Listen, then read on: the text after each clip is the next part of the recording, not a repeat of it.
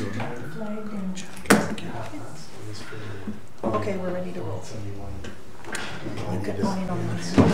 Let's get started down. I can just say we're start. Okay, folks, we'll get started. Mayor Poirier is not available. He's at the opening for the Community Justice Center, so I'm in the chair today. We'll start by calling the meeting to order, and I'll ask for the blessing and land acknowledgement. And on your program it says me, but since I'm here, Councillor Koch is going to do that. So Councillor Koch. As we gather, we recognize that we are on Treaty 3 lands which are steeped in rich Indigenous history and home to many First Nations and Métis people today. We continue to be thankful for the partnerships with Indigenous people. We give thanks for the many blessings we enjoy in the city of Kenora. We seek wisdom in our minds, clearness in our thinking, truth in our speaking, and always love in our hearts so that we may try always to unite the citizens of Kenora. Let these principles guide us in our decision making. Thanks, Councillor Koch. And carrying on down the agenda, public information notices, and I see we have none. Declaration of pecuniary interest and the general nature thereof. I don't think so. Pertain to any of the following items on today's agenda or from a meeting at which a member was not in attendance. Do we have anybody with a pecuniary interest? Seeing none, we'll get into the agenda. So number one on the subject here is municipal accommodation tax review. So I'll turn that over to Stace. Or that'd be me. Okay, floor is yours. Thanks. Good afternoon, Council. I know that as part of your orientation process, Kyle would have walked you through a fairly extensive deck on Matt, so my goal is not to repeat things that he said there, but I do want to touch on a couple of things as it relates to Matt, because Matt is often confused by the ratepayers that when we do these projects that it's actually tax levy that is going to these projects when in fact it is Matt. Okay, so what is the municipal accommodation tax, affectionately known as MAT? It is it's a tax that is levied on hotel rooms, motel rooms, and bed and breakfast in Kenora. So on every bill, people that are staying at those places will get a 4% levy, which is called the municipal accommodation tax. That revenue is collected from these organizations. It comes back to our finance department, and you know, we do great work in the economic development and tourism space with this revenue. It was funded initially, or it started initially in Q4 of 2018, and in early 2019 when I started here, it was new. And it was a good thing for the city because historically economic development and tourism was really grossly underfunded. So now we had this new revenue source. And what we did in 2019, at that time we had the Economic Development Commission, that there was 3 council representatives on that board, and then we had Councillor Chase and Councillor Koch and a few others were on that board. We had a planning session, very similar to what we're going to do today. And with that, we sort of started with what we thought was going to be our budget. We took a conservative estimate, and we started to talk about projects that we thought that would be good in terms of advancing both tourism and economic development in Kenora. So we're actually going to be going through a very similar exercise today because it works very well. Just a couple of highlights. So we started, as I said, in 2018. Since that time, net of our contribution to Kenora Hospitality Alliance, the city would have received approximately $1.2 million over that period of time. For this year, net of the KHA expense, we anticipate that we have a budget of approximately $700,000. And we've, again, always taken a very conservative approach to things. Looking into 2023 and prior to coming to council, we had a planning session like we would have every other year. We had invited all members of the KHA, Kenora Hospitality Alliance, to be part of that planning session. They sent their senior person to sort of be the voice of that group. Before you on the walls are all of the objectives in the 5-year economic development and tourism strategy. Again, we started this in 2018. We didn't have that plan back then, and we published that plan in June of 2021. So as we go through this exercise today, I've put these here because it's very important that the projects kind of land in one of these areas. So you're actually going to be asked to do that. And when we did our planning session, not to get into the real granular details, but I can do it at a high level in terms of where we've got projects right now and approximate budgets that we have for them. And then of course, we're going to take your input today, and then we're going to see how it shakes out and how we can cluster things. And then we'll come back to council with this sort of an overview of what we would suggest in the various areas and what the spend should be. So in terms of the objective of the enhanced four-season experience, we've got approximately $100,000 contribution, 50 going to Mount Evergreen and 50 going to the lighting of the Nordic Trails. Why that money is important to those organizations is they can take that money and they can lever it. So when they go to NOHFC or another funding organization, they get multiples on our contributions. We also have $20,000 allocated to Science North so that we can bring back some of their traveling road exhibits. Under supporting Kenora's development as a destination for arts, culture, and heritage, Josh and I are meeting with Muse staff later this week to talk about their strategic plan, their embedded objective within that strategic plan to enhance their marketing and what we can do to support them. So we don't have a number there yet, but that's one of the things that we're going to do. Another one of the objectives is to improve lake access, use, and boating infrastructure through our success with NOHFC. We've got $2.28 million going into 2 projects, the parking lot at the rec center and all the docking projects. In addition, we would be funding the Coney Island shuttle. Under the objective of advancing Kenora's position as a host community for special events, this is something that we started last year.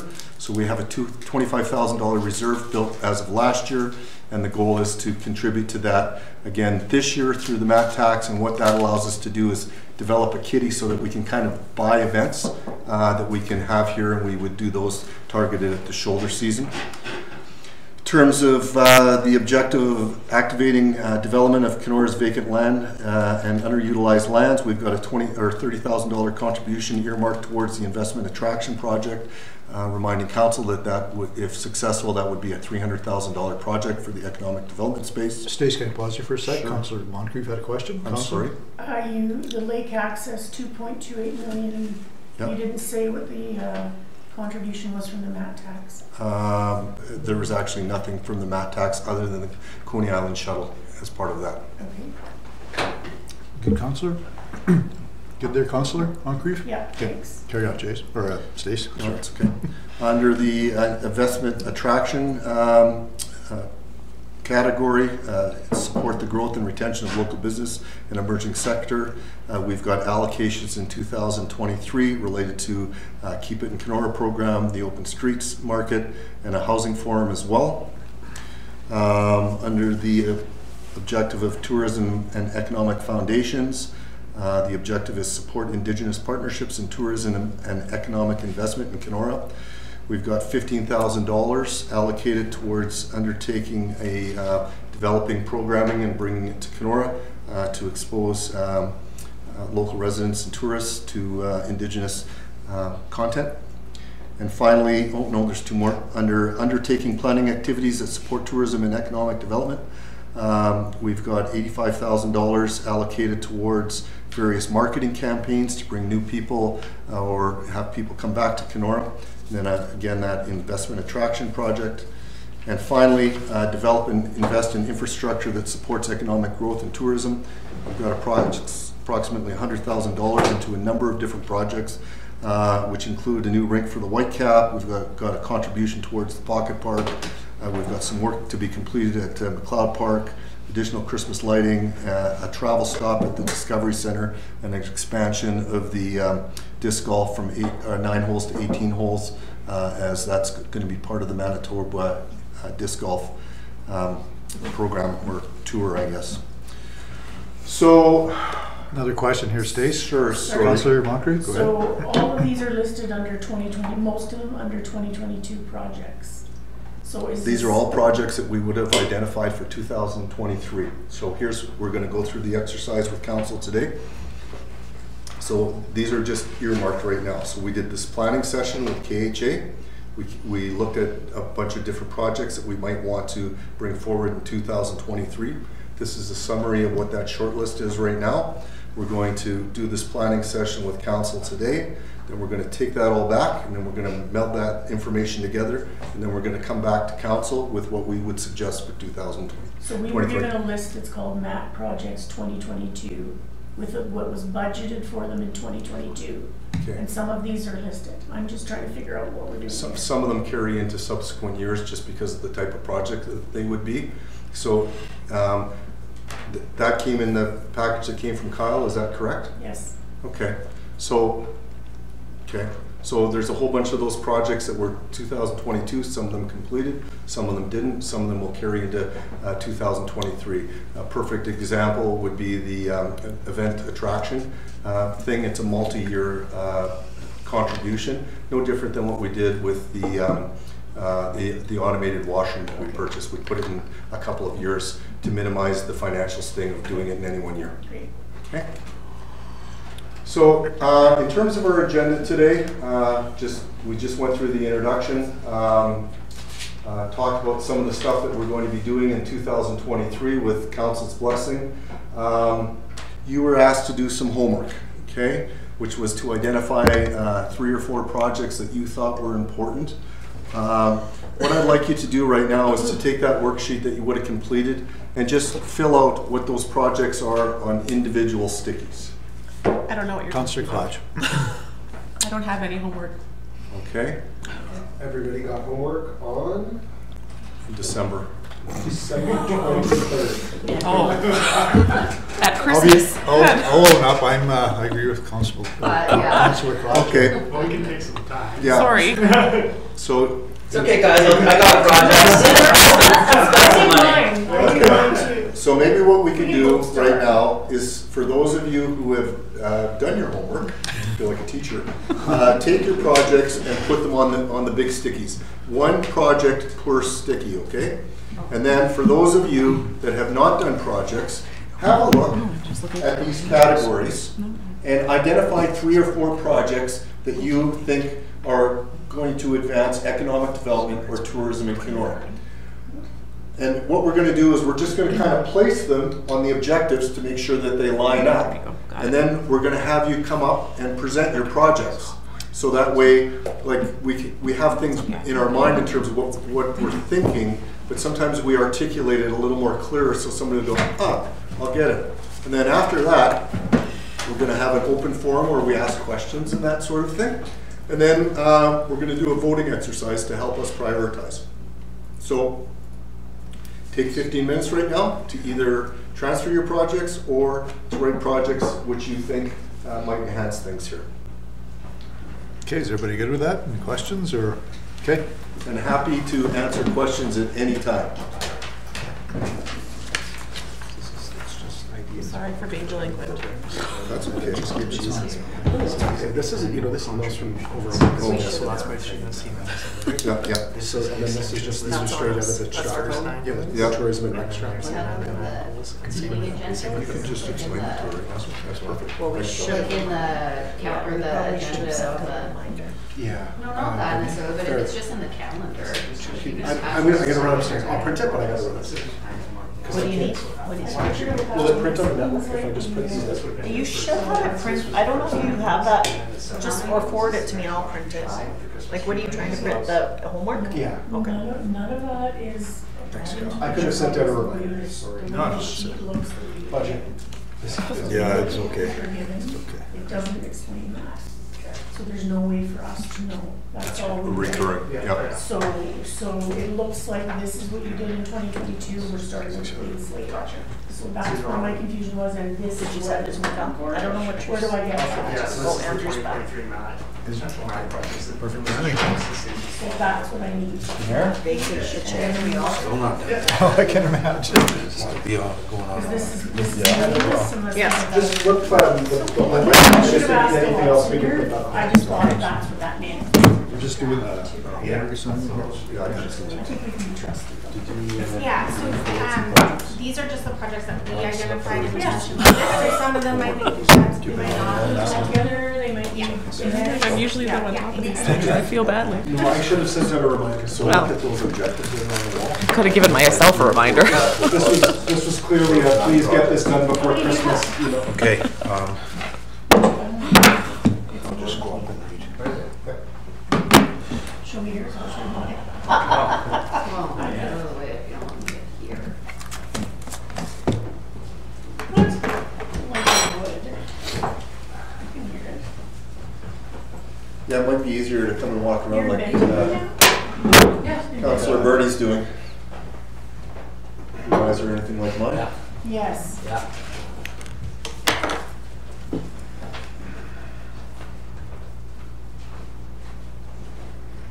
You made me lose my train of thought of my next idea.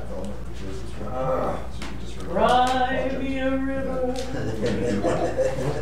About 3 or 4 projects. That was a good one. It's not gonna go anywhere anyway. There's 55 projects already on the list. Nothing in stone, nothing's in stone. Right, sure. Thanks. This is a meaningful document, Josh. Okay, now what's the color coding? So we'll explain that once, Okay. so we get more out of it. Some of us are still doing our homework, Lisa. You gotta wait. That's in 2023. Did you send it, Carl? Is it from you? Yeah, I just forwarded it. Oh, did you? Okay, good. But when I unplug, sometimes I get new box stuff, so just give me a second. Okay. Anyway, I can I see it's see in it. the airbox, or is it there? I'm gonna probably get, I got it now. better get my card there. Hi, Andrew. Thanks, Josh. Hey, still going strong over there. Oh, my God. It'll go all I can go up How's there. it looking there? How many copies do you want, Carl? This one is, I guess just do 7, just because, yeah. these are the flow. Stickies is mine here. Oh, sure, sorry. Sure. We don't want to wait for everyone? Oh, Oh, good. yeah. I think everybody went where you want. Just, if everybody wants to pause for a second, Megan was just going to explain something. Yes, so there's a bunch of colors on the sheet. So as Stace mentioned, the 2023 map projects are a result of a similar planning session that we would have done with our internal staff group. So this is the short list that we've come up with. The first 4 that you see at the top, starting with annual marketing allocation, those are ones that are typically allocated every year. So those are annual contributions that we identify. Please ignore the blue beside annual marketing allocation. That shouldn't be blue. But the 3 that are highlighted blue below, those ones are like partnership contributions. So those are going towards larger projects. Those are flow-through contributions.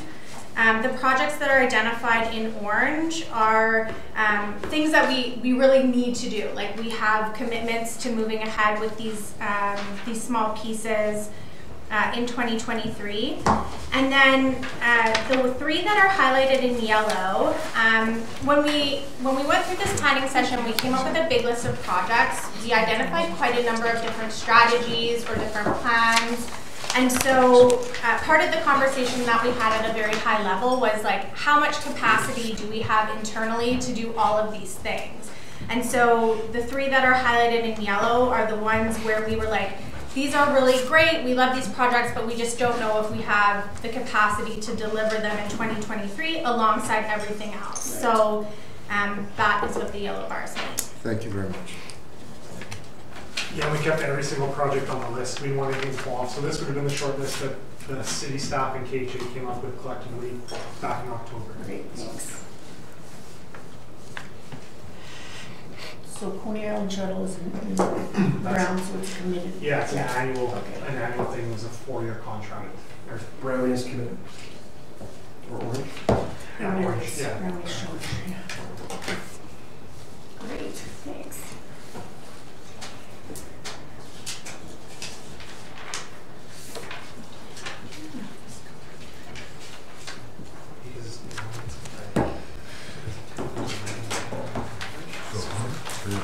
Three or four. So just one more question. You said 700,000, but in fact it says 850 here.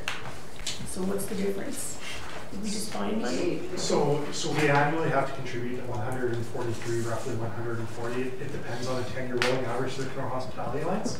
So they were an existing destination marketing organization prior to us. I remember. Yeah. So basically, we have to make them whole, and then the remaining amount comes back to the city of Kenora. Okay.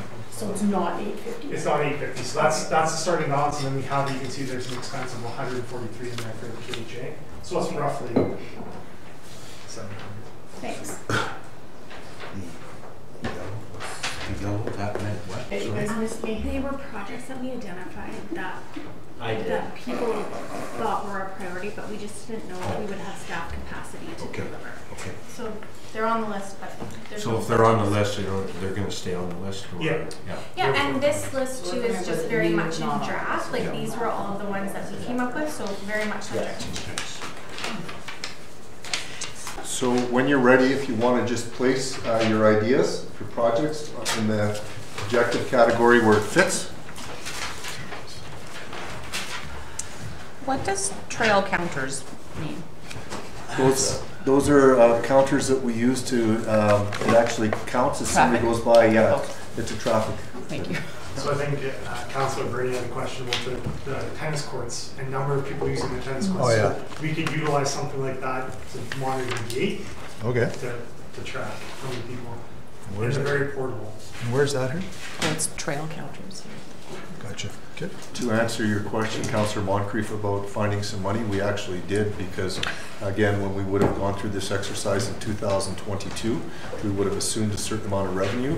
Our revenue was actually higher than what we would have thought. So that's two things. Number one, you have a carry forward balance that comes into 2023, plus you know that your revenue is going to be higher in 2023 because of your trending in 2022, which had some COVID in it, right? So Right, so even with the clearing off the lake. Yeah. So two things. I love this little fund. So two things. The hotels increased their rates, and the volume has started to come back as well. So it's worked in our favor. How many are we supposed to do? I don't know. How many ideas you have? So we're just using these ideas, correct? Well, no, I don't know. These are their ideas. Well, I don't know. No, if you have ideas, you lump them into the appropriate Okay. objective, I guess. Oh, okay.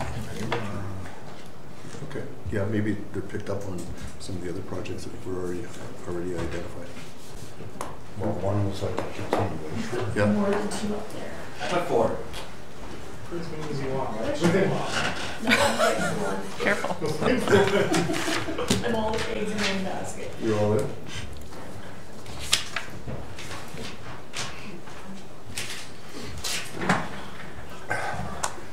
We should try to limit the ideas to 4, just to be fair to everyone. Otherwise, up to 4. Who doesn't have 4? It's not quantity, it's quality.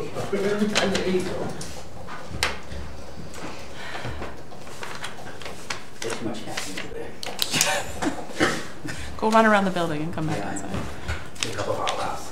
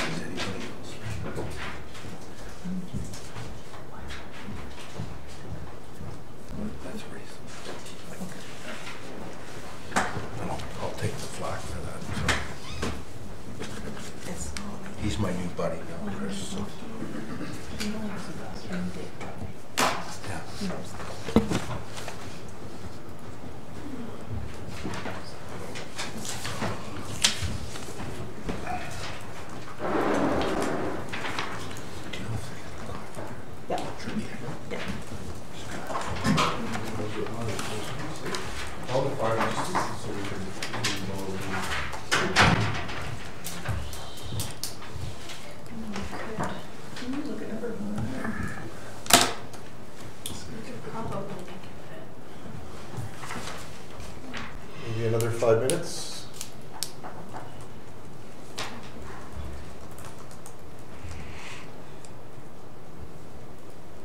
One category's got no love there. I see that. Lose it.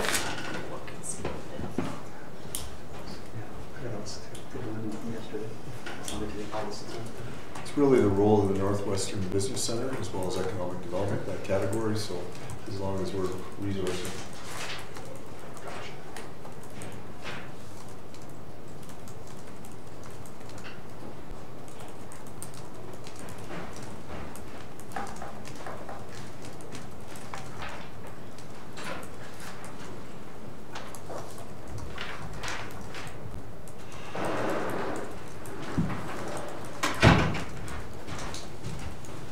That's it, that's all? Everybody's put up their stickies? Okay, well, looking for a volunteer to go first and explain their project to the group. And I guess we can take some notes in terms of the idea to make sure that we're capturing it properly, but who would like to go first? Okay, Councillor Manson, you're up. I'll do an easy one. I picked support Indigenous participation in tourism and economic development, and I specifically put Tunnel Island on there. Okay. I think there's lots that we can do with that trail specific to Indigenous people. So that's the basics of it. What would you like to see there? What do I envision? Yeah. I envision a more natural way of signage. I envision maybe a roundhouse. I envision Indian artifacts put out in display somehow. Okay. So clearly that would be a big undertaking. Mm-hmm. It would be a multi-year undertaking. Yeah. Partnerships would be very important to that. That's why I put it there. Okay, good. Do you have other ones that you wanted to speak to?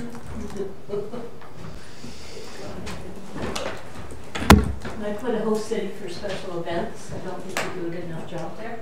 Okay, so one of the things that we've done in 2022 was we started a contribution to attract big events because, let's just to use an example, the Still Chainsaw event, big day, big event, multi-day event, off-season event. It costs money to attract these things. So we had $25,000 2022, additional, we're proposing $25,000 in 2023 for that same thing. Yeah, that's what I see, an off-season event, maybe something bushwhacker related. Yeah, like a festival type thing. Kind of like that, yeah. I know at one time council came up with a redneck something, and they even talked about the lids of toilet fluffs.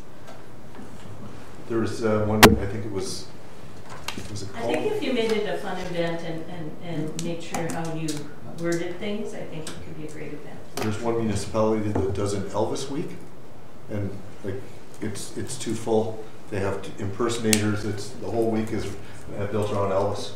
Yeah, I mean, so what do we have that we can do if we're bunch of rednecks? I think one year we didn't we do an outhouse parade or something? People decorated outhouses. I mean, there's all kinds of things you can do. Just those coming from our rednecks. Fishing shacks. There's a lot of fishing shacks. Yeah, fishing. Yeah. You gotta decorate your fish shack. Good. Okay. Destinations are culture and heritage. Just increase the activity and awareness. I still think big hole missing for Indigenous. And the museum does a great job, but I think we can do more. We used to have outdoor displays along the harbor front. I think if we did some kind of an Indigenous related, that would be great. Yeah, they have a lot of content. It's just about getting more people aware of it. And when we did the tourism strategy, they rated it like 11 or top 10 of the reasons people come to Kenora. So it's about getting that word out there. Yeah, that's right. Oh, holiday lighting. Okay. I think we're losing the battle on that one. Well, actually, this is the first year that we really started it in earnest. How much did we spend on holiday lighting this year?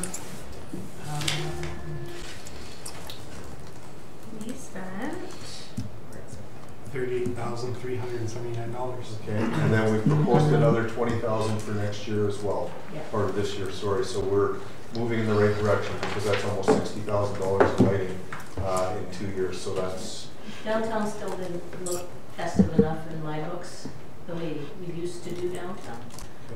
The other thing is, Anishinaabe brought up the idea of a light trail you drive and there's light stuff around. It was kind of what we started at the harbor front and then kind of died away. And on the Greenbelt, people miss the stuff on the Greenbelt, and I know it's a pain in the ass to do. yeah. One of the things that happened was through the downtown revitalizations, you'll notice that there's pedestals, electrical pedestals. Yeah. So for us to even do the lights this year, how many of those pedestals did we have to replace? Like 30 to 40? Yeah, so it was a big undertaking just to get it ready to do that. So you need power there, which can be a challenge. They're better drivers. Thank you very much, Councillor. Who would like to go next? Councillor Chase. Go Graham. All right. A little too much sugar? The first project that I wanted to support was a crosstown corridor for snowmobiles. So studying that, seeing how viable that is, I think there's a big opportunity for our tourism in the winter seasons to bring snowmobile traffic through Kenora. If you're familiar with the trail does not go through the city, it goes around the city, and there's a lot of people that would like the opportunity to come to Kenora to visit our restaurants and hotels, and I think it would be a very good thing to enhance that business. Can I ask a question? Mm-hmm. So would you see them coming in by the marina in Cameron Bay and then coming the back way through? Because you can come to the lakeside, but you can't come through the backside. I don't know how to get over the water. Like where well, there would be 2 bridges required, and we actually have the old bridge that went to the top of the pavilion in storage right now. But I asked about that a long time ago, and someone said it had been disassembled. Well, it's cut into pieces. You can always weld it back together, right? Yeah. Specifically for that question, I asked where it was. That's interesting, huh? It exists. Okay. The next idea I had was about activating developing underutilized or vacant lands. So the piece that speaks to me the most is municipally owned. It's referred to as the Highway to Heaven piece in Kuwaitan. It's quite a large acreage on the west boundary, sort of between Kuwaitan and Forest Road. It also has a bit of a right-of-way or strip of land that goes down to the water, so it does touch the lake and could be an access point for development. In terms of uses or ideas there, obviously a higher and better use is probably something commercial in the hotel space, or perhaps something a little lower budget capital-wise from the private sector would be maybe an RV park, a private sector RV park of some kind. I think if there were ever changes to be made at Anishinaabe Park, that there's still a lot of demand and usefulness of having a good campground and RV site, and that area is forested. It's sort of off the highway. You don't get a lot of noise because of its elevation, and the views of the lake from there are unreal. And you have access off Mackenzie Portage Road Fire Road 2 to get to it, so you have sort of an in and out. So that's just an idea, and if we were ever looking at bringing services down the west corridor of our highway, it might be a natural spot to pick up some services for sewer and water along the way to develop. So just a way to create some synergy. And that sort of left me going to expanding Anishinaabe Park. I mean, again, when I look at the amount of land that's there, I know in terms of serviced RV sites that have enough power to run air conditioning and some of the bigger motorhome style tour buses, there's not a lot of spots at Nish. There's a huge campground along Bow Lake that's not on the water. I think there's a market for that. I think there's a lot of people that end up parking illegally against our bylaws at the Walmart parking lot, that if they could, they would like to be at a Nish, but there's no hookups or it's full because we're always at capacity. So I think studying, looking at, again, it's not something that we operate, we have a third-party operator, but if it fits into their business model and it's viable, it might be worthwhile investing in expanding that part or that service, or changing the location to Highway to Heaven. And then the other project I had, this is something we talked about during the 2018 NAT review when we were at the commission, for developing and investing in infrastructure that supports economic growth, is that there would be a study done to put a boat lift or a lock system between the lake and the river. I think that long term, that's a huge capital expense. There's obviously ongoing operating needs to run that type of a piece of infrastructure, but it would enhance the values on the Winnipeg River. Assessments would go up, property taxes can potentially go up. and it just connects those two bodies of water, which historically used to be connected and aren't anymore. And I think as an asset to show off how unique this area is, again, I'm still a big boating guy, and we're not the boating destination anymore, but it is still something that I believe in, and I think a lot of people obviously come from all around the world to experience here that we can enhance some value for the city. Thank you. Heather, do you have a copy of the submissions that would have come in like a decade ago when they were looking at options for the old boat lift? I don't know if we would still have that. I think we would have destroyed it. Okay. I can look at all those records in a scan, but I just remember seeing anything like that. Yeah, I'd just be curious. It seemed to me that there was a tender process that went out where they asked the private sector to come forward with different ideas.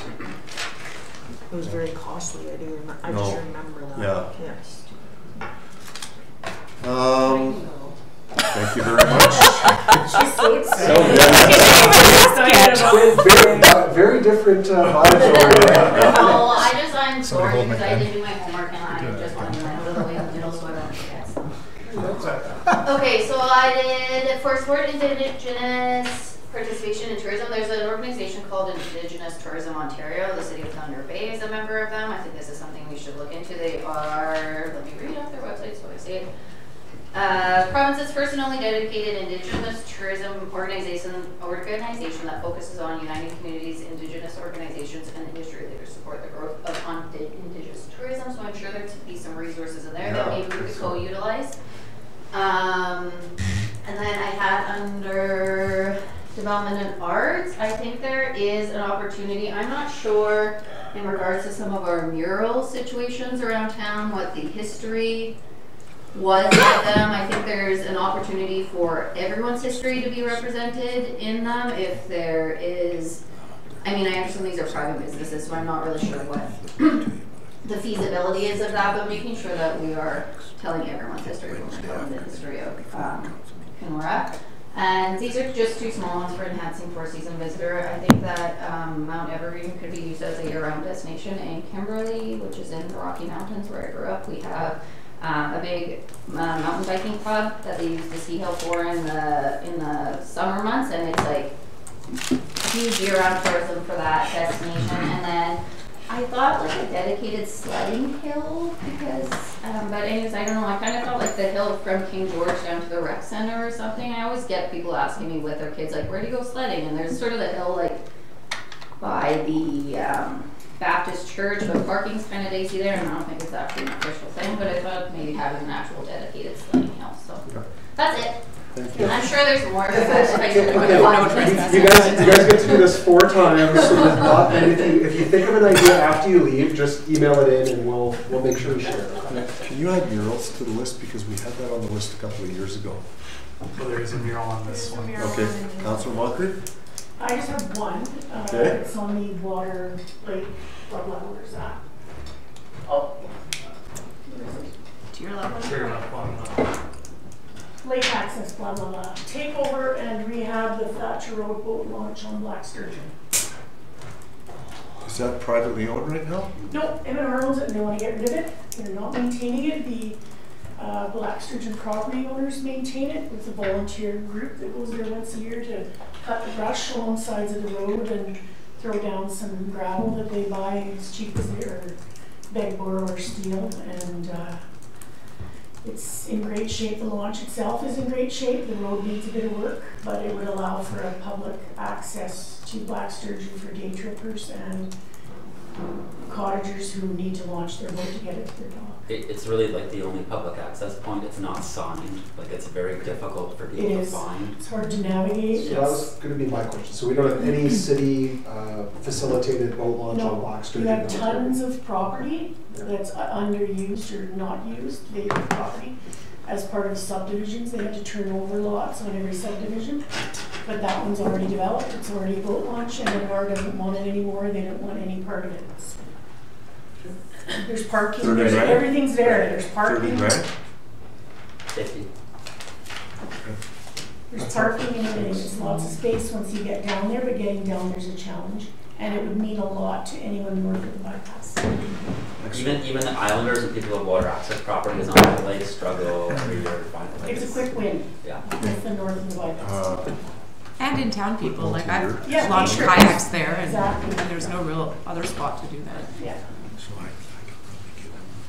Thank you very much. I like that one. For that someone? Okay. You have a bonus. I'm more than 4. I only got 2 up here already. Eat it. Okay. That's a public meeting, I think. I'm going to say this, but it's already kind of been said. It was just some community art related to the Indigenous piece. I really want to paint our crosswalks. I think that would be nice. And oh yeah, let's bring Blake. He did the Community Art Justice Center one, and it's beautiful. And just like installations, kind of like we did the monkeys on me, those kinds of things. I think would be nice to do again, and kind of in an ongoing way.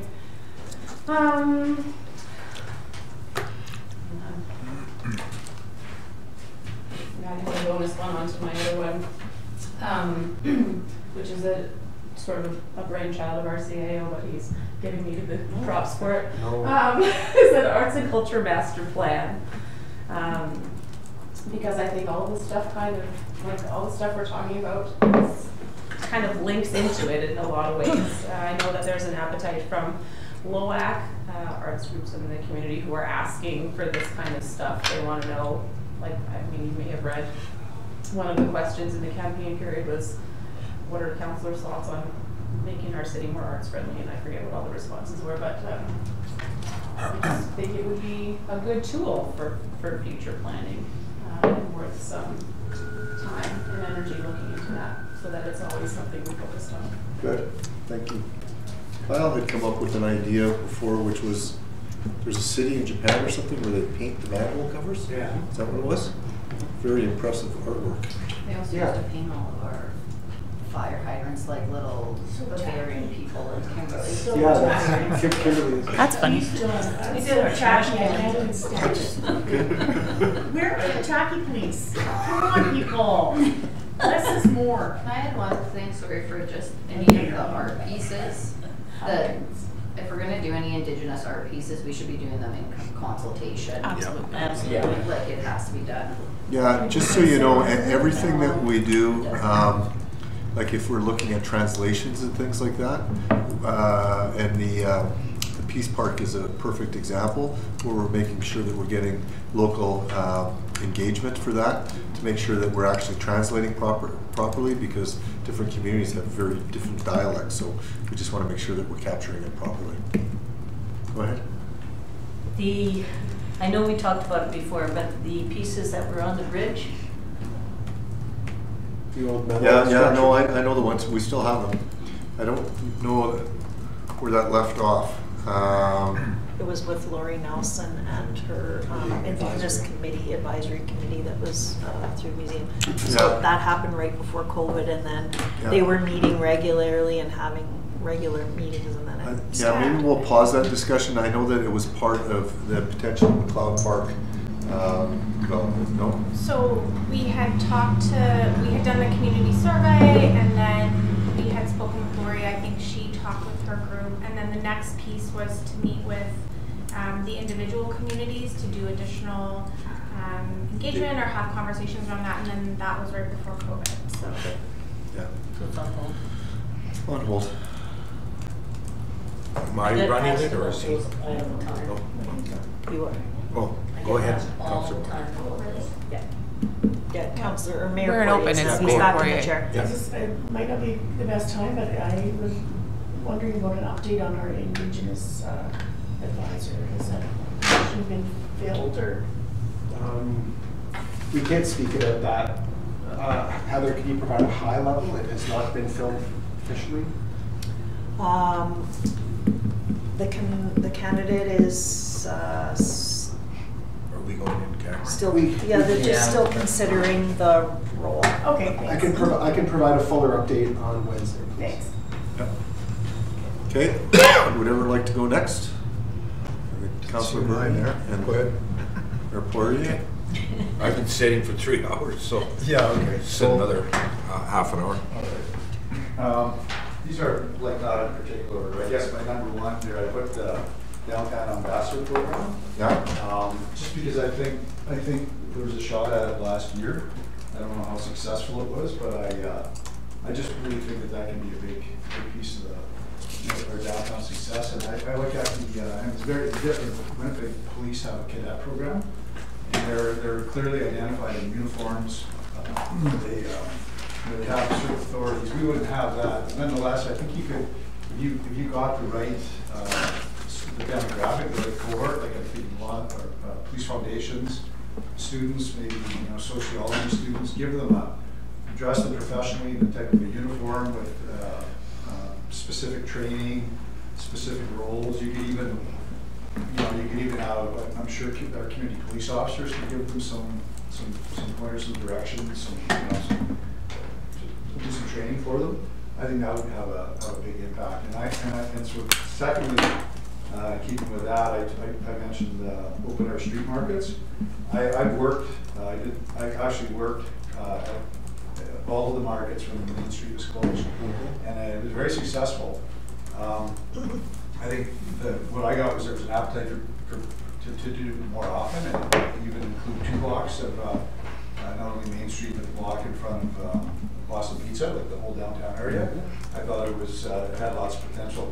And I guess when I talk about the downtown ambassador program, people, I was working and people were coming up by boat, and they were being harassed by people down at the harbor front, being harassed for money.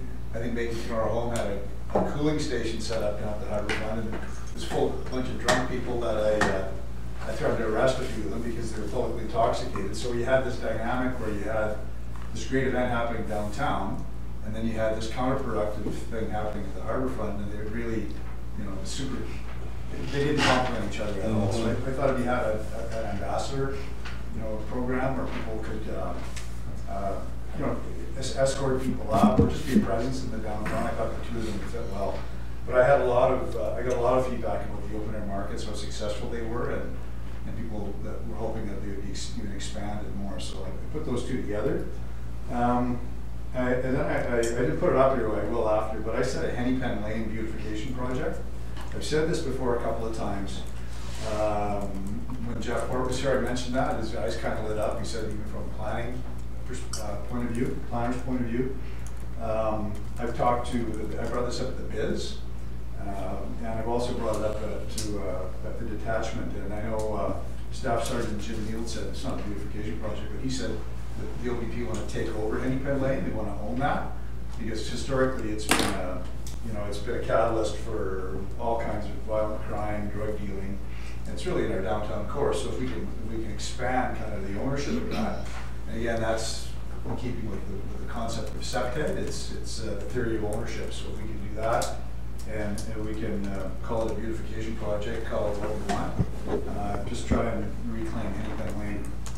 And then I agree with Councillor Chase about the snowmobile strategy in the downtown corridor. I was involved in that with Kenora City Police. I did snowmobile patrol.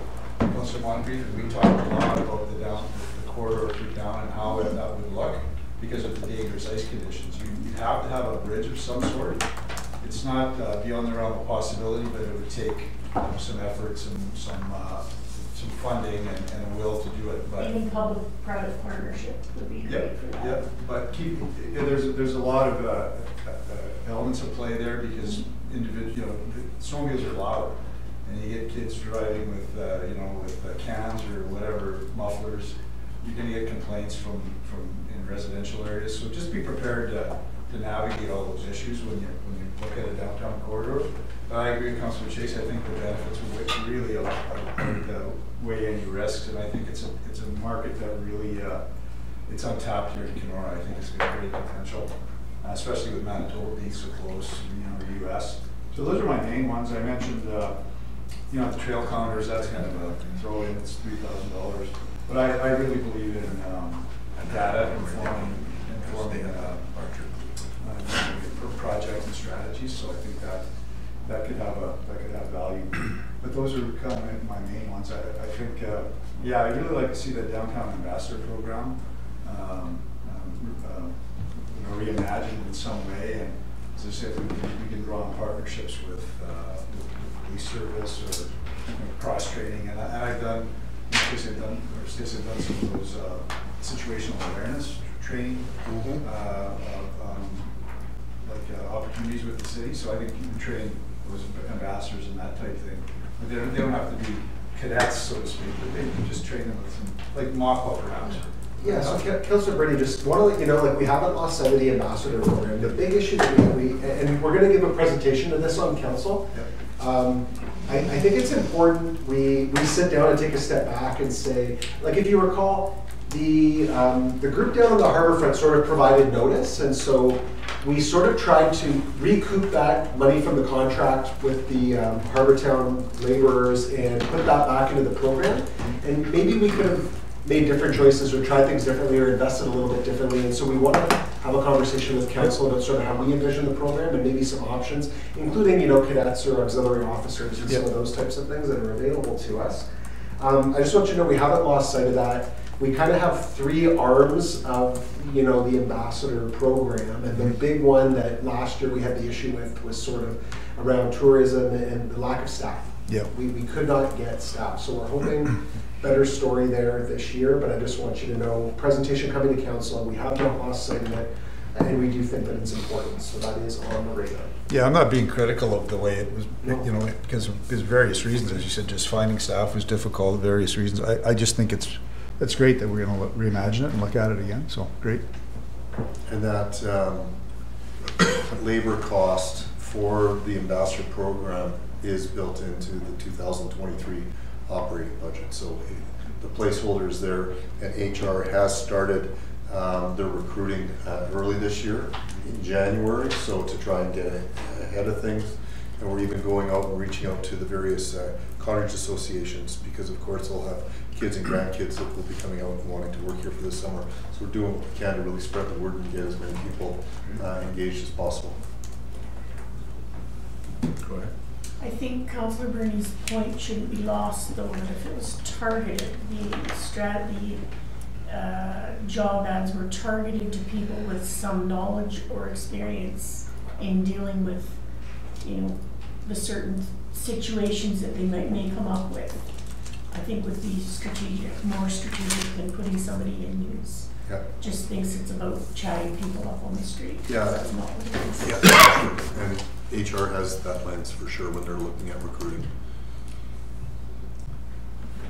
You're up.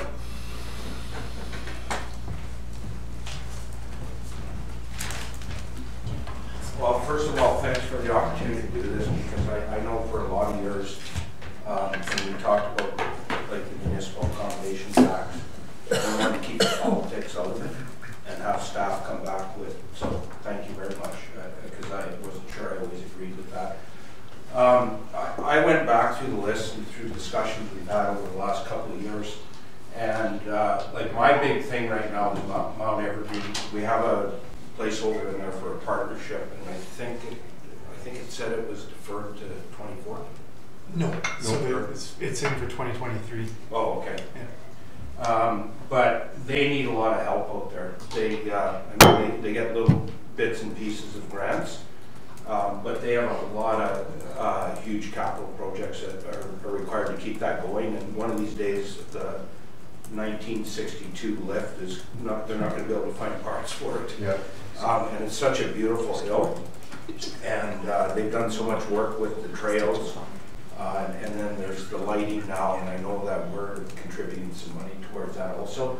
So I think to me, that's a gem here in the city.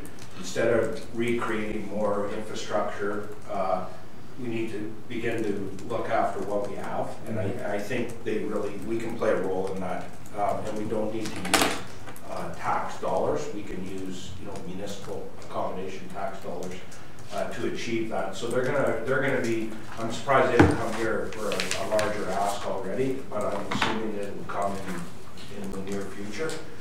And the other one, I go back to the harbor front, because I know we've injected some money into like McCall Park and that. And you know what I think about not finishing what we've started there with the pergola and that. It was just, when we talk about getting things done, I think we need to finish that piece off before we continue on. But I think we need to look at every year having, and hopefully with more accommodations to tax over the coming years. you know, we'll grow that pot of money up, but continue to, whatever it is in the harborfront development and a continuation there. I'm not trying to recreate a whole bunch of new projects that we can't afford, but these are ones that we have on the books and we need help with them in any manner we can.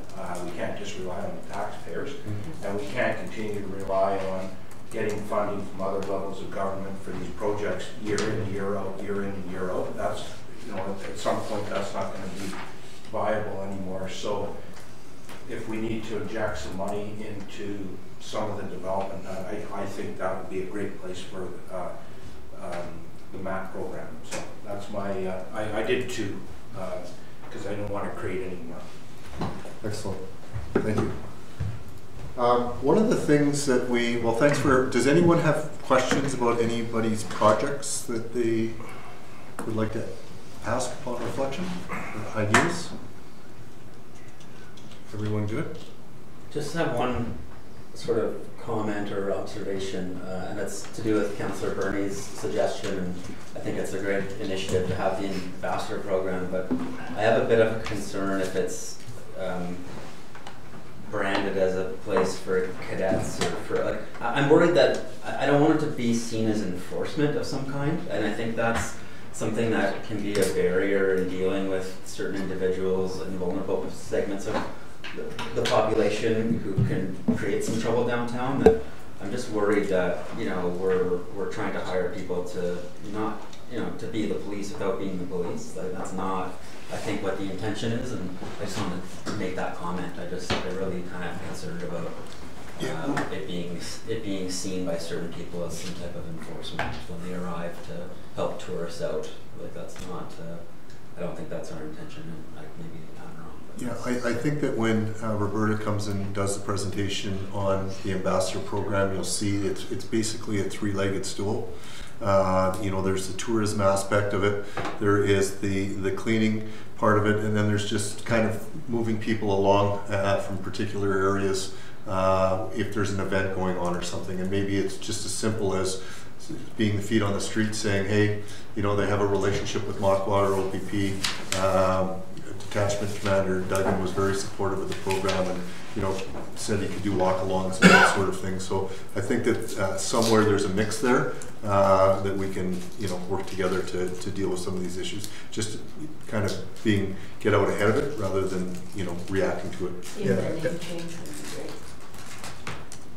And I agree with you, Station. I agree with you as well, Councillor. I guess I'm saying is, yeah, Manitoba may be a bad example because they have legislative authority that they're cadets, right? So it's totally different. But I guess what I'm targeting is just the maturity level, maybe. You know, like a university student. I said sociology. It doesn't have to be police foundations, but somebody that's has the maturity level to deal with, you know, those complicated potential situations. Really, that has the level of being able to, you know, someone is. I'm thinking more like a MACWA type thing, where they're good at problem solving. That's all I meant. But it sounds like Stace has this figured out. So, but it's a point well taken. I agree with you. They're not going to be, you know, they're not cadets or auxiliaries or no. Just for everyone's benefit, can we speak to the support that we would have given to Mount Evergreen before in the past, just so that everybody's aware? So back in 2019, when Butch was formal commission members probably would have remembered, we offered some support to Mount Evergreen to not only develop a four-season destination plan. So to Mayor Poirier's point, they are looking at becoming a four-season destination and not necessarily just it is a crown jewel, as well as some operating support. And then so we helped them develop that plan. We applied for some funding or helped them apply for some funding for that. So they have developed the four-season destination plan, and now these are the next steps. So the $50,000 contribution you see here from Mount Evergreen and $50,000 for Nordic, those are to help support their applications in for big projects. So the Nordic lighting, I think, Stacey, what the number was on the Nordic lighting? It's $50,000 on their overall project. Their overall project. Phase one, I think, was getting It was up there like close to $1 million or something. Yeah, like so that. they asked for a $100,000 contribution from the city of Kenora from the municipal accommodation tax. Recognizing that that's a big ask in 1 year, we had looked at sparsing it over 2 years. Similar to Mount Evergreen, they're looking at doing an operations center. So this is their first step into replacing that chalet. They need a place to put the groomer and do some work and things like that, and have a temporary solution for the chalet. So they're looking at applying for FedNor and NHFC, and they have to have a contribution to that as well. So that was their ask. And again, this is another $100,000 ask that is being sparsed into 2 years. So 50 and 50. So. Somebody put pocket park, and I don't remember that being discussed. I think I put that up there. And, what do you think? And again, my thinking is just as Mayor Poirier said about McLeod Park. We talked about doing it. I just feel it's a priority. I'd like to move it forward. Okay, so Megan, why don't you provide an update to everyone on the pocket park? Sure. So we have the detailed design work completed for the park. We've ordered the washroom. It's near completion. We had gone through a competitive process to source a mural artist for that building. So the washroom itself will be wrapped in 4 different mural panels, which is really exciting. That is being manufactured in Quebec. It is near completion. The next steps will be for us to service the site, and then they'll come in, install the washroom, and then we'll complete the landscaping this spring. So we had originally hoped that we would do the landscaping and the washroom install in the fall, but we were not able to find a contractor or someone to do the work, so we had to push it a little bit. But that project is still on schedule to hopefully be completed before the spring. And as a project, it's one of those things where we took the budget as far as we could. There is the potential, maybe from a VAT tax perspective, to add some extra money there just in terms of the finishing the landscaping. But it will happen for sure in the spring. And that washroom is, I think it's almost ready to be shipped right now, is it not? Yeah, I think they're just wrapping the mural right now. Yeah, I think we could take that space back, right? We can use that for something positive. Well, and you've got the Winhack building going right across the street too, so it's a marriage of services. And there's a small office on the back of the self-cleaning washroom, and we've spoken to Makwa about maybe them using that as an office for sort of a in the field office. So you have a question? Just finishing up with you, Josh. So your $50,000. This is year 2 of a 2-year commitment. Year 1, sorry. Year 1. That's what it's. So year 2. So we're in for another 50 next year. Yeah. So so we know that Nordic has received their monies. So that $100,000 over 2 years from the city, they can match that and get $300,000. So that's $400,000 towards that project. For us, it's great because it now, that wasn't something that you could use when it was dark, and now it's going to be lit up. And their phase 1 is complete, and they've got a broader thing. So now they can start to do events, nighttime events, and that. So it's a pretty big deal for us. Okay, and now finishing up with Megan, that's a 4-season washroom all year round. Yep. We were asked about the one with pavilion, so that would. Oh, yes. Yeah. Okay. Yeah, it is Well, manufactured to withstand Canadian winters. Thank you. Yeah, and I don't know that it's to replace the No, pavilion, it's to augment. But we were asked to leave that one open year round, but this one we'll take care of. Yeah, and the pavilion is open year round. 24/7. Not 24/7, because we don't have staff, right?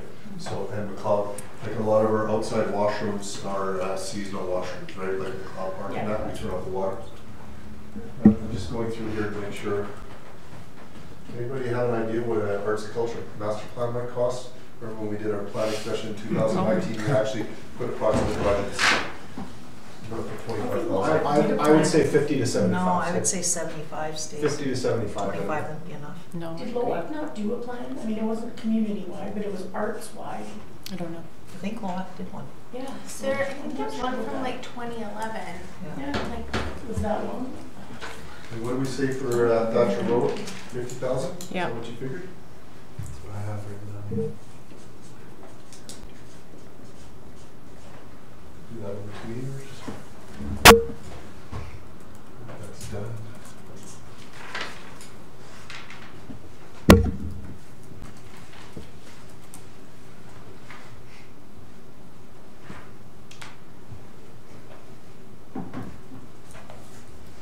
So, the last last thing that we're going to do is we're going to do a voting exercise. So you have in front of you dots. Everybody gets 5 votes. And if you could limit yourself to the 5 votes, we'll see what kind of rises to the top from a priority standpoint. And then after that, we're just going to roll everything up and take it away, and then we'll come back to you with a meld of what we would have thought we would have done in 2023 and the work that was done today. And sometimes what we do with these things is we push them off into subsequent years just because of budget and that sort of thing. Another big thing that we do when we evaluate these things is our ability to deliver. We only have a certain amount of staff time, so some of these projects, for example, the one we were just talking about, the Arts and Culture Master Plan, that's something that you would just go third party and do it that way. And maybe that's something that we can start in late 2023, spread it in 2024, and then that way we can pay for the project. So we kind of juggle with the schedule, the calendar a little bit, and also the what staff can reasonably do over a course of a period of time. So can everybody just do a vote, please? Are they color-coded for a reason? No, they're not. They're just, it's a volume thing. It's just the way the package came. And take your time.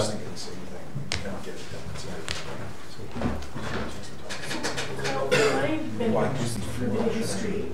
Items 2.1 and 2.2 seem to be functions of the economic development. So how did they end up on the MAD tax list? Well, MAD is economic development and tourism, and our strategy is under economic development and tourism together as well. Right. So if you read them, they sound like a function of day-to-day. Oh, maybe. That one was half yeah, I guess you could see that. I mean, we could always refine it the next time. Let's remember to do that. Yeah, as long as they're doing that. Yeah, I believe they are. I'm trying to, I could read mostly from here. No, this was I mean, we are doing some of that already. That's what I mean. I'm not sure why they're on the list. That should be. I think some years did you categories and some years we do labor service. It's all about balance, right? So maybe we want to just shift that a little bit. I know the vacant lands. So we could take money for advertising. We should start doing something like that. Like there's different ways we can use this. But I hear you. Let me revisit those again. We should call. Well, you know, we should actually probably call Eddie Bauer since everyone who's in municipal politics apparently is Eddie Bauer. I'm saying we should sponsor our uniforms. From the beginning. Is she off today? No, she's right. I think mine's off. Oh, I sent her a text this morning. She just texted back. So, yeah, she's writing letters. Writing letters? Yeah. But I said you better just watch so you can hear what the thoughts are. Hopefully she can hear over there. I'm just not sure if my mic's picking up very clearly. I'm trying to, like I'm writing this because I'm reading this, like, I know you're writing it, so I'm like reading going because you say but it is coming from. We can take that. Well, that's the tough. And like Bronson's like, be more folksy. Grade 6 level. For sure. I'm trying. No, but I put it in, then I take it out anyway. And I made a comment here just to say, just to ensure it doesn't sound like we deciding council has the final say. So I've added in some things to say. That's good. That's why I wanted you to make that. Thank you. What are you looking for? What? It's right more right there. Oh.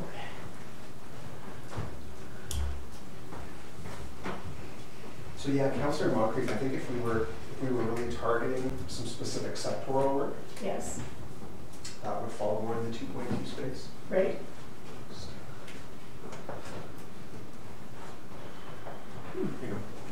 Bitcoin mining. Bitcoin.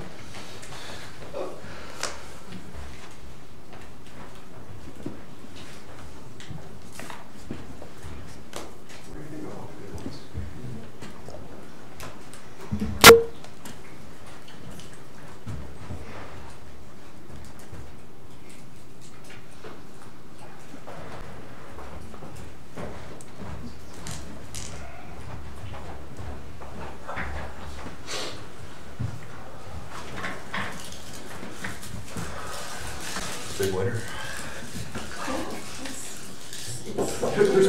There's more than 7 dots on that card. Gee. Strategic. It's all about strategy. You're not supposed to go up there and look yet. We got 9 councillors on this. Well, people could put more than one Put vote. 2 on. Oh, I see. Swing of the ball.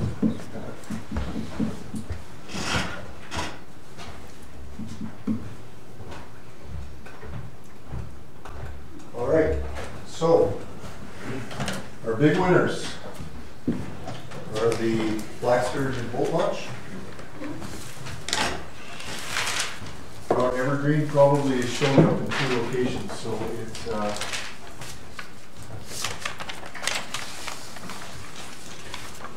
and also got lots of dots.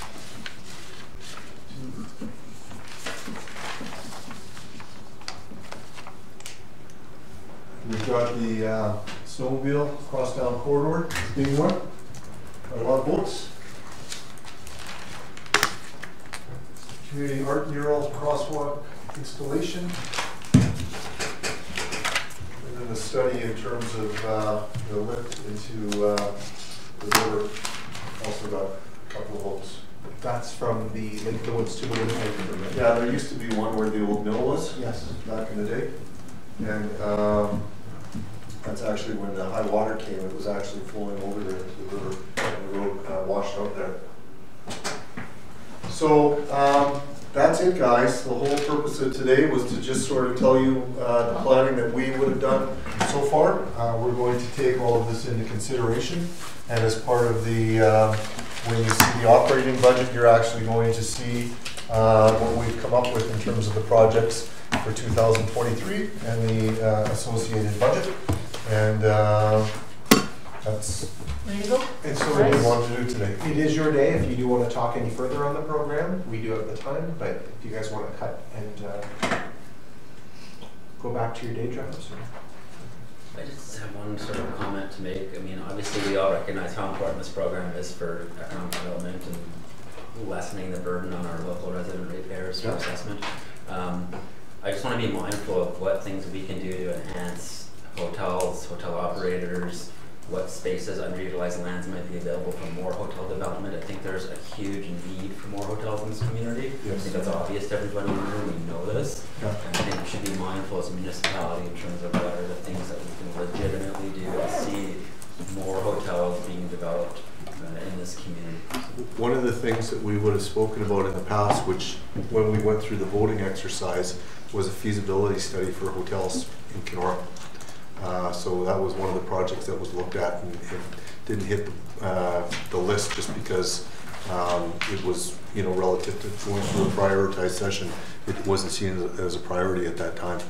So is that seen as a priority? I think it should be a priority. I mean, we've obviously seen in the last 2 years with states of emergency, with fires and with pandemic and even emergencies in other communities, that our hotels are used for as shelters, emergency housing, and it really affects the supply for tourists. So I mean, we have a need for obviously housing and shelters and all that stuff, but the accommodations market is really underserved here.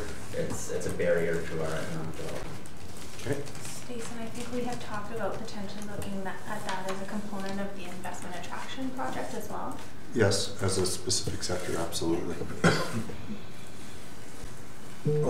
Councillor Van Bellingham. Thank you. I also think it's worth putting on the radar something that was brought up at Roma in one of the training sessions that I went to was about short-term rental registrations, and it was something that, based on the panel who was there, it's been addressed sort of once. It's already become a problem within a lot of municipalities, but I think they're sort of at the point where some municipalities have adopted best practice. I would look to Prince Edward County probably as a really good resource for that. But in regards to adding to your MAT tax as a source of income, that's an opportunity there, as well as other And that is on our radar, and we're actually working on that as we speak. Yeah, the planning department has 3 files that they're looking at to bring forward to council. That's one of them. Okay. And so you'll see that in the next 60 days. Go ahead, Councillor. Aaron? E&B's included in that tax? No, that's exactly That's right. what you're talking Yeah, about? yeah. So it's excluded. There are municipalities that have it included, and the process to collect the revenues and come back to the city are fairly similar. So, yeah. Yeah, just on Councillor Chase's words about like future hotels or whatever. I think we need to be mindful of the work that's already been done on. There are a couple that that are quite active. So before we go out and start, and I guess we can promote more, but what I'd like to see again, if we could, is we used to get that update on a monthly, or it can be even every 2 months, on things like that, those types of projects, what the outreach is, what outreaches happen, kind of where we're at, where it sits in the planning. Team Kenora. Yeah. But we don't need to call it Team Kenora, just like even like we can call it new assessment or whatever, I don't care. But it would be nice to see that, and especially for the new council, because I used to find that invaluable to get that list, because you'd forget about projects or developers or ideas that were kind of on the books, and people were actually spending money to advance them. So that would be a good thing, and then we can see where our shortcomings are. No, I really appreciate that, Your Worship. You know what, we've kind of lost that. We'll get back to it. Yeah, and Kyle and I did have a conversation about it. I did have that meeting with Planning and Building last week. So the planning, we were going to come forward at council in camera and give you that update. Councillor Koch. Thanks. I just wanted to, and I know this has already been done and is done ongoing, but I really want to highlight the importance of when something is funded by the MAT tax, that we're communicating that really, really well, potentially including an explanation of what that means, what MAT means, because I still spend a lot of time explaining that a lot of the things that you guys are doing in your programs are funded by this, and it's not from the ratepayers, and so just remains important. So, Councillor, I'm working on an article for the minor. That'll help. I'm actually wondering, like when Stephen Harper and Trudeau, they put the big signs like in front of, like should we think about something like, would that be is that a good plan? Mm-hmm. This project is supported by. Yeah. Okay. Yes. Yeah. That was my plan with Evergreen and the Nordic Trails, because again, this budget has to be approved, but it is to get appropriate signage, and I agree that that's what we should be doing in all cases, because you want that constant visibility to just see the impact that you're having in the community, so that's a great way to do it. Well, you want locals to see the connection between tourism being good for our community too. They need to have a positive relationship with tourists and people that come to visit this community. Yep, good point for sure.